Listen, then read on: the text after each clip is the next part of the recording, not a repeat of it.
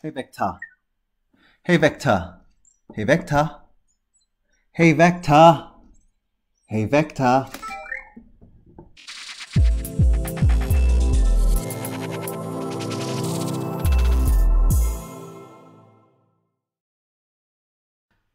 Hello everyone, it's me once again. Hope you're well. It's Saturday. I hope many of you will turn up tonight for a live show on this beautiful robot called Anki Vector 10 o'clock. Now, I just shown you as an introduction why Vector hasn't responded to me despite I was screaming at him.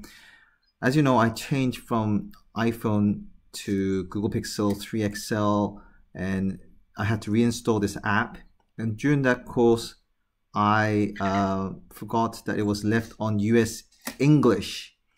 And the reason I'm making this video is just want to highlight in case you have any similar problem. Vector is quite good at understanding each different accent, it seems. Just right now, I showed you, using my British accent, trying to call Vector. He did not respond, but let's try in the US English version and see how he responds. I'll see if I am doing the proper English. Okay. Hey Vector. Come here.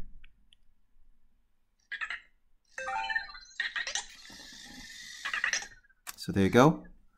Again. Hey Vector. Hey Vector. Come here.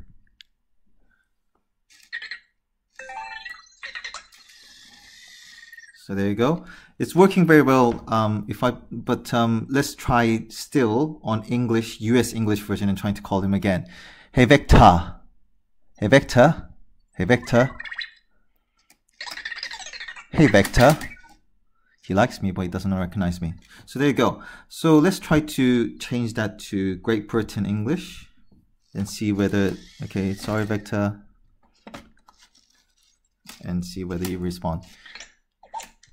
Hey Vector. There you go, straightforward.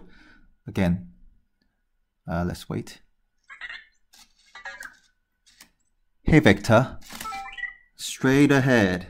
Okay, so it seems that you got to be careful with the language of what language you use. If you're using an Australian accent or Great Britain accent or English, proper English accent should we say, or the US English.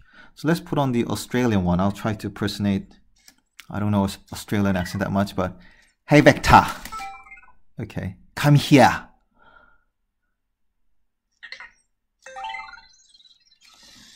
Okay, so let's try that on the American version of it then. Hey Vector. Oh, seems alright. Let's try English then. Hey Vector. So the Australian version seems to be most flexible one. Or maybe my accent is not that good. Hey Vector. Hey Vector. Yeah. One more time.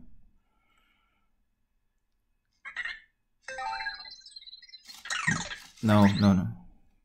Time. Okay. Hey Vector. Yep. And let's try the Australian version, my own version of it, Australian again.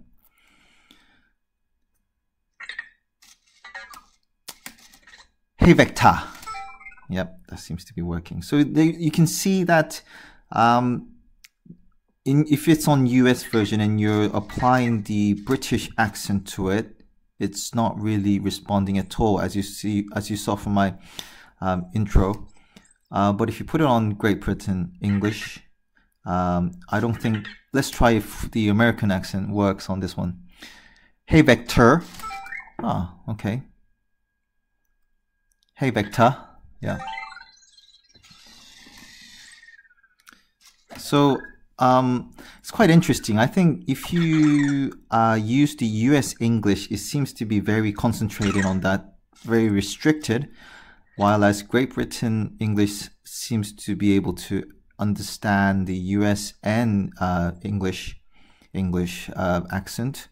And I think Australian one seems to be the most flexible one. So if you had similar experience, I would personally advise you to use either the Great British English or the Australian English, because I think when it comes to US English, it's finding it very difficult to understand me calling him.